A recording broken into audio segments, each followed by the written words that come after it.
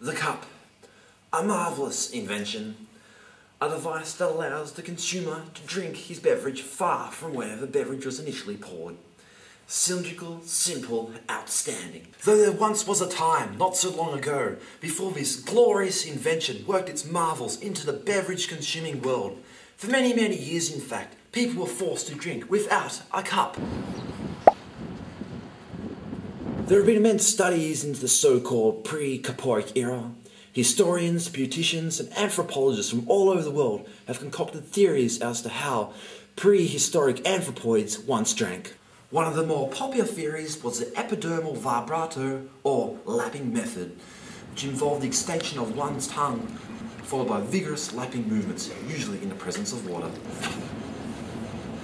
Another more adventurous idea is the throw-a-catch-a-ball, or throw and catch method.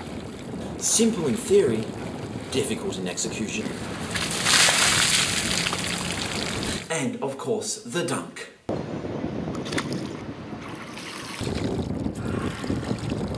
While these methods did achieve some degree of liquid absorption, the quaffing process was in dire need of revolution. This revolution was inspired by one of the greatest scientific minds in recorded history, Johnathan Cupperton. Johnathan Cupperton! A great man. Loved by people and dogs alike, Cupperton was history's greatest innovator. I remember when I was 5 years old and my great-grandfather sat me on his lap and told me the story of Cupperton. It was simpler back then. A time of trees and birds and great times. It's on a day just like today. Axe in hand, Cupperton headed into the great forest, one of his regular chopping expeditions. He loved chopping. Everywhere he went, he chopped. After much walking and chopping, he stopped. It was as if fate or destiny was trying to tell him something. Drink, it said. So Cupperton fell to his knees and started to drink from the lake. But no! He just couldn't quench his thirst. His frustration grew until he could take it no more. And he threw his axe into the water. My axe, he said, and he attempted to grasp it with both hands, but he missed. Then something happened. As his hands came up out of the lake, they contained within them the water he wished to consume. Ideas started rushing into the bearded man's head, and he ran off into the forest and wasn't seen again for 5 days. When he returned, he had a device made of leaves and twigs. Ooh. Dipped this device into the stream and drank from it.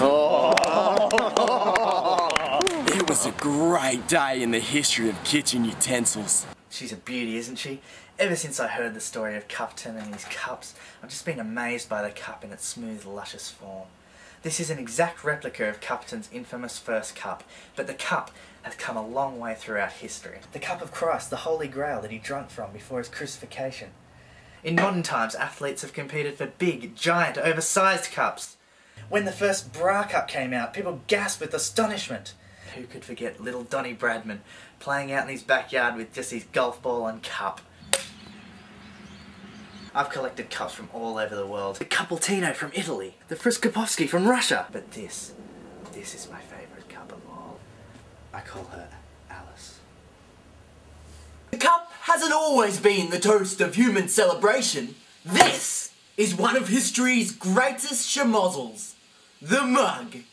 An outrage to everything Cupperton set out to achieve. Charles Mugsworthy, renowned for being the untalented, scheming thief who invented the mug. Mugsworthy's aura of criminal stupidity was so pronounced that mug-related phrases became used to describe theft and stupidity. Oh, you stupid mug! Mugsworthy stumbled upon Cupperton's invention and tried to label it his own by attaching this handle to the side of the cup. But it was useless, as you could still hold the cup without it. See? He was ridiculed by every townsfolk who knew the truth, that not only did Cupperton invent the cup, but that Mugsworthy was only stealing his device to take the fame that Cupperton deserved. No mug, no mug, no mug. Mugsworthy became enraged with jealousy and attempted to kill Cupperton and claim the invention as his own. Fortunately, he was apprehended, and the police issued a picture of Mugsworthy to be drawn in case of escape to aid in his recapture. The term used for this method is still used today.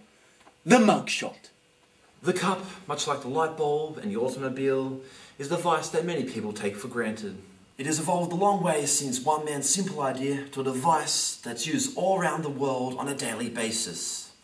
Although it has evolved immensely since its humble beginnings, one thing has not changed. The wonder of Johnathan Cupperton's vision. I don't want to live in a world where people look into their drink and all they see is juice or cordial. I want people to look deeper into their cup and see a man, a great man who said, "No, this is not the way we have to drink." Yeah.